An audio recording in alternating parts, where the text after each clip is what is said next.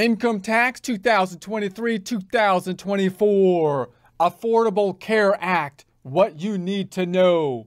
Get ready and some coffee because we're setting our refund to the max with income tax preparation 2023-2024. Most of this information can be found in the Form 1040 Tax Year 2023 instructions, which you can find at the IRS website, irs.gov, irs.gov. Now, I want to give a quick recap of at least my interpretation of some of the events that happened related to the Affordable Care Act, because telling a story can give us some better understanding of how the current implications should be implemented or how they came about and how we can act on the tax preparation at this point in time. So you may or may not recall that in the Obama administration, there was a big push related to healthcare. They wanted to solve the healthcare problems, some of the problems being healthcare is very expensive. They wanted access to the healthcare and so on. Now, some of the solutions proposed included, for example, this first, a word from our sponsor. Yeah, actually, we're sponsoring ourselves on this one because apparently the merchandisers, they don't want to be seen with us.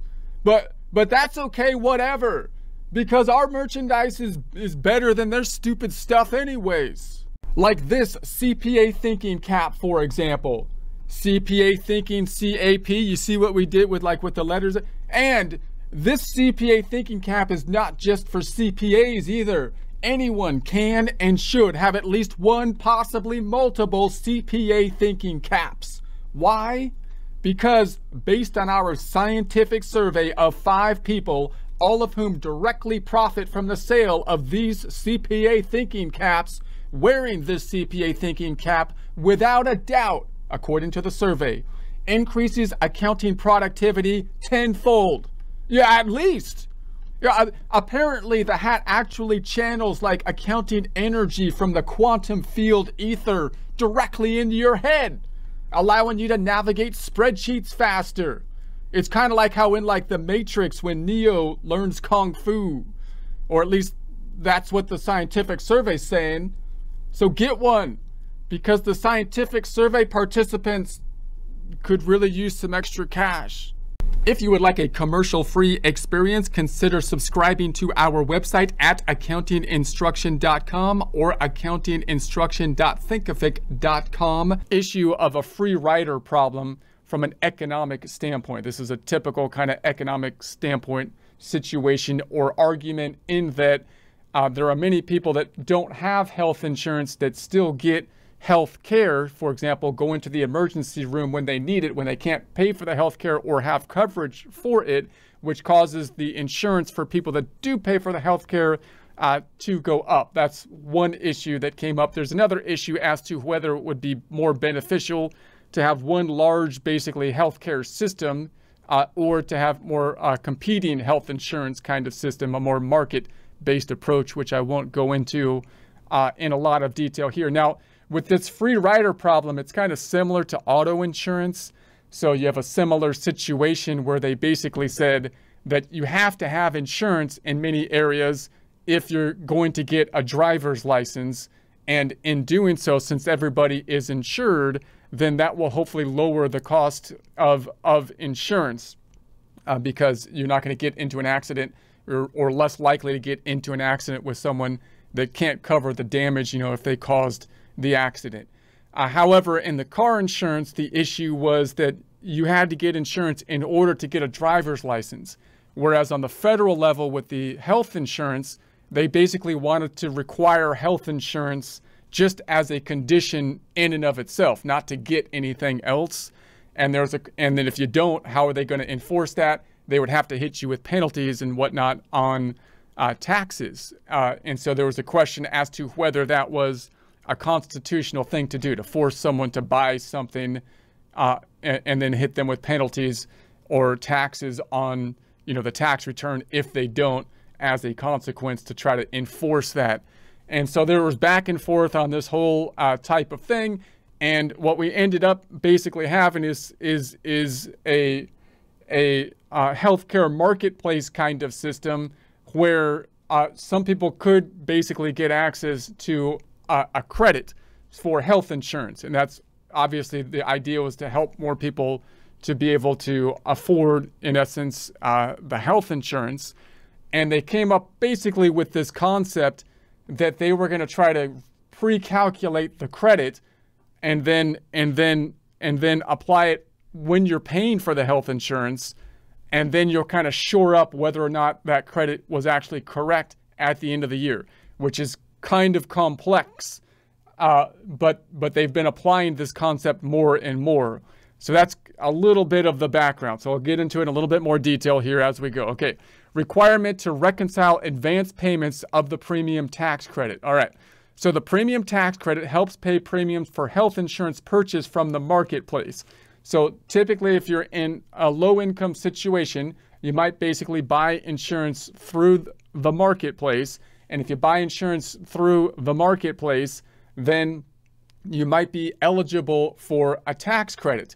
Now, the tax credit, because they want it to help people purchase the insurance up front, then they want to basically pre-calculate the credit. So in other words, usually the way the credit works, if you're talking about tax year 2023, you would have to go through tax year 2023, and then when you file the tax return on April 15th or whatever of 2024, you calculate the actual credit at that point in time based on the income and thresholds and whatnot of the tax year 2023.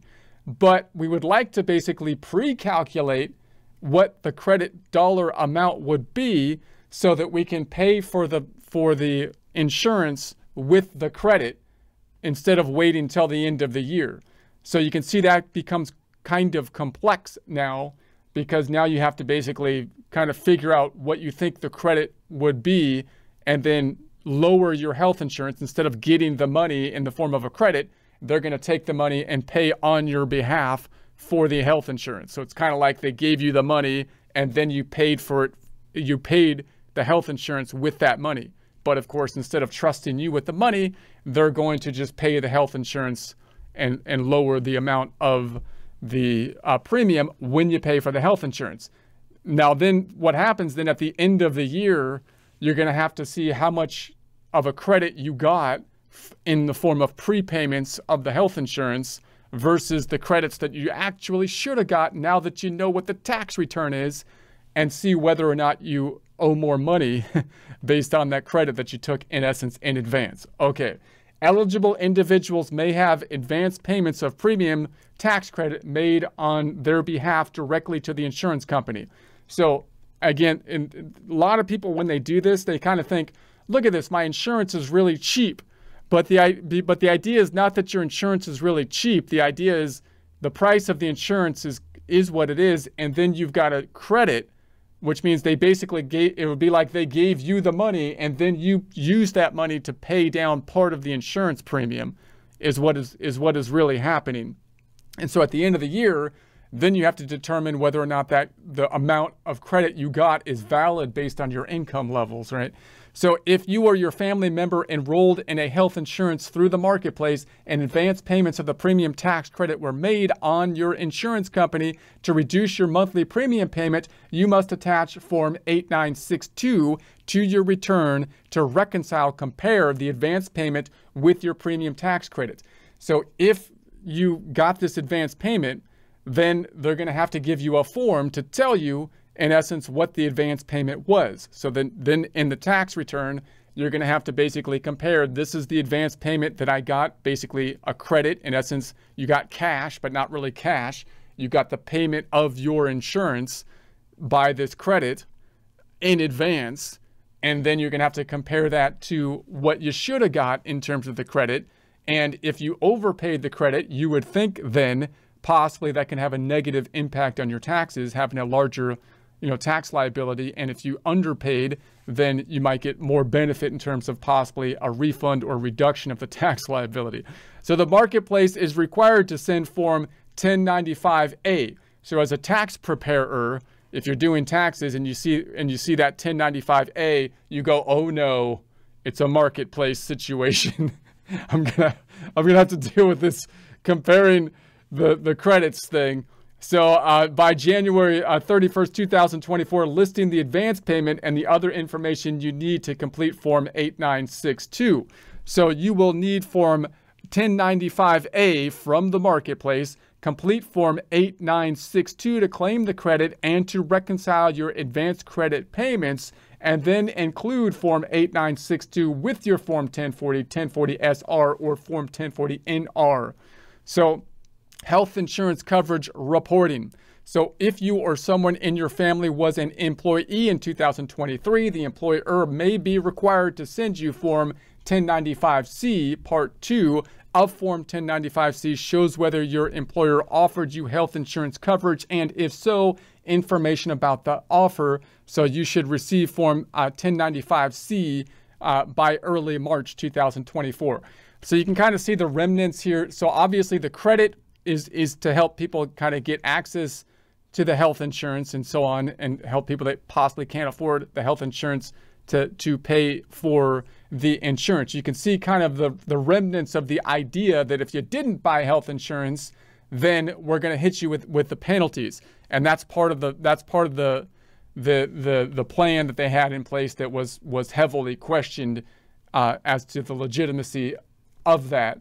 So you could see they wanted to have these forms to have proof that you had health insurance, and if you didn't, possibly then being subject to penalties, which some of the teeth got taken out of that, meaning, you know, but also note that on the state level, you could possibly, depending on the state you're in, have similar type of situations in terms of the state trying to require you to have health insurance.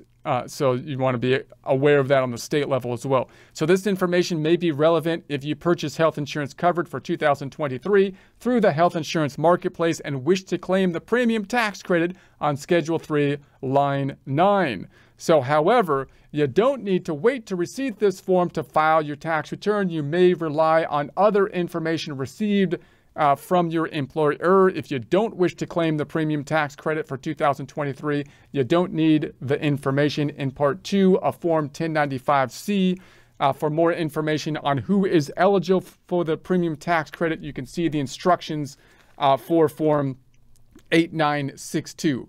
So clearly the premium tax credit is generally designed for lower income individuals as a way to try to get more people to be able to afford the health insurance. The idea being that if more people can get on health insurance, it might actually lower health insurance, and obviously it would be a benefit, you know, to get people coverage by the health insurance. So generally, the idea you would think would be that as your income levels rise, then it's gonna be less likely that you're gonna have a phase out in terms of whether you'll be eligible for the credit or not. So if you're working with lower income individuals, then you would think you'd be more likely to be eligible for the credit. Higher individuals, more likely not to be eligible for the credit would be the general thought process. But you also want to keep the state implications involved or in mind as well, in terms of whether or not you need documentation to prove that you had coverage throughout the entire year in the event that the state tries to take some kind of action, such as taxing you or penalizing you or whatever they want to call it, hitting you with something if you don't have the right kind of evidence of health insurance.